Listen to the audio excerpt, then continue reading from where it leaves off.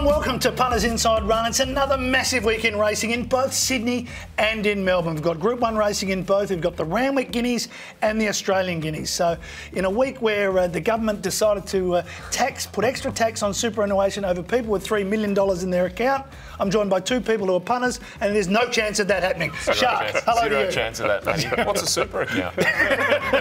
You can take certain amounts out to put on quaddies each year. Oh, good, yeah. Is that self-managed? Yeah, I think it is. Simon, No tax. No tax. No tax. But where do you look this weekend? It's wonderful racing. I love this weekend racing. Absolutely fantastic. And I think the Randwick Guineas is one of the highlight races of the whole year.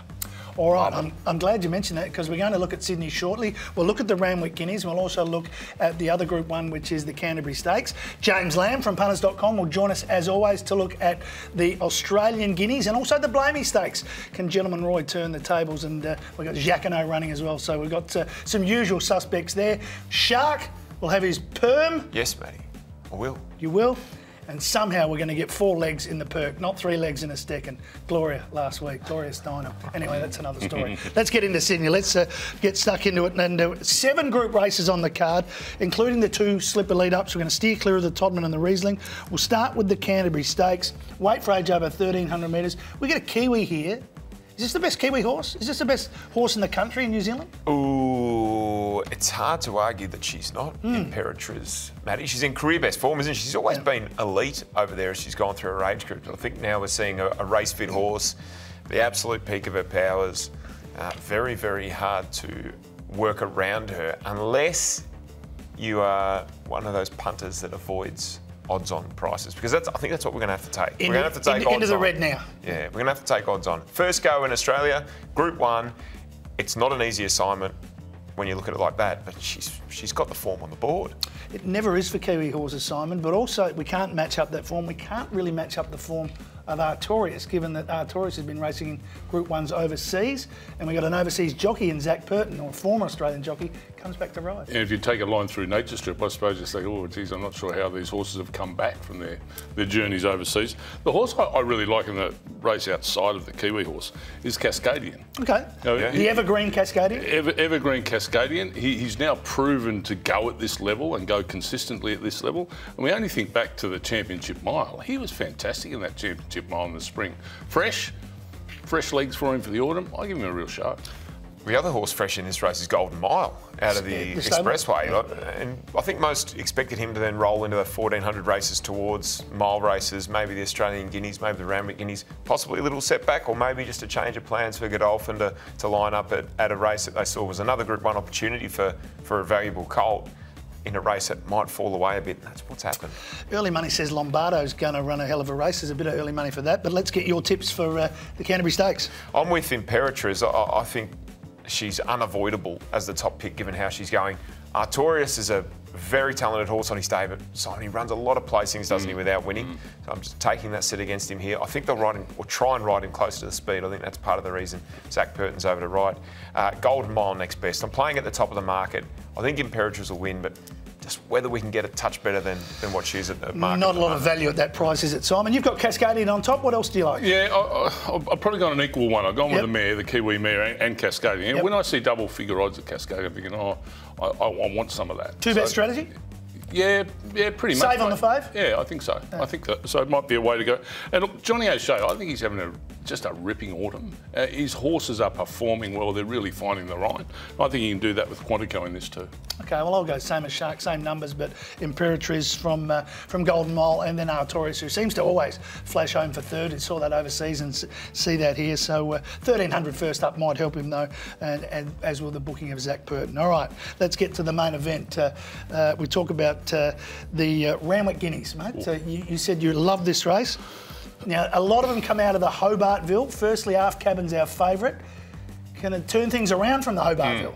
Yeah, I don't think he can. I'm betting around Aft Cabin. I know he's bubble bursting. He had no luck. I mean, they took him on, they kept him wide, all the things you want to go wrong. If you weren't on the favourite, did go wrong his last start. I think Ozapinko is going to be a pretty special horse going forward. I think he's in for a ripping autumn. Probably you can make a very good argument that he should have won the Guineas down here in the spring. So Ozapinko and Zoo Tiger, their last run at Randwick, both of them I thought were absolute excellent lead-ins to where they're going to be going on Saturday. It's the form race, and you've been pretty keen on Osipenko all the way through here on Inside Run. Yeah, I love him. I'm sort of probably arguably still chasing, although not chasing so much, Simon, from that Guineas last year after he won last start. It was a great result at a price, but last time he had the benefit of an inside draw, did no work in the run, the gap came back inside, he went and took it and won the race. Aft Cabin, on the other hand, was drawn wide, wanted to push forward, got barbecued up on a bit of a speed battle. The same thing could happen here. He's drawn wide again, Aft Cabin. There's probably a little bit more speed than there was in that race last time. That may help him slot in, or he may be hung out 3 wide and working and having to keep working forward to sit outside the leader. So I think he's vulnerable again, Aft Cabin.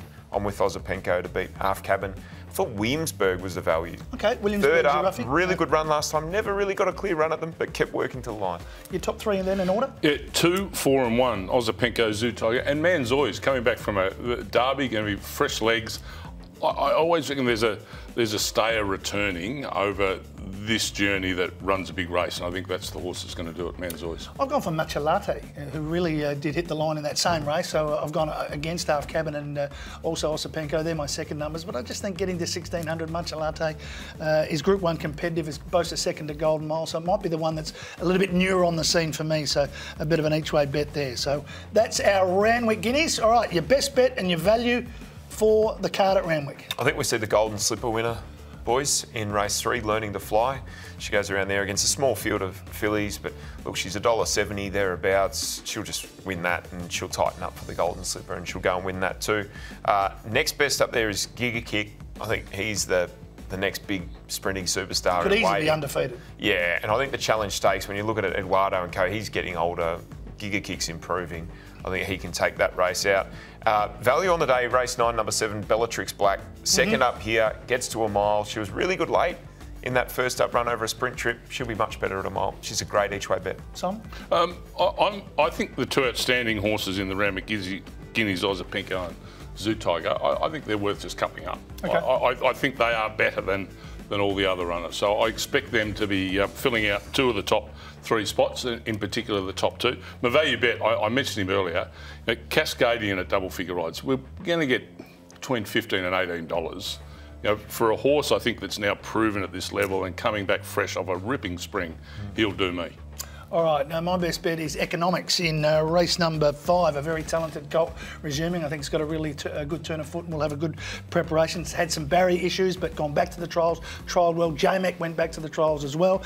And race 1, number 11, Casual Connection is my best value bet. Really did catch the eye in a benchmark 64. Yes, goes up in grade, but I think we'll handle the distance.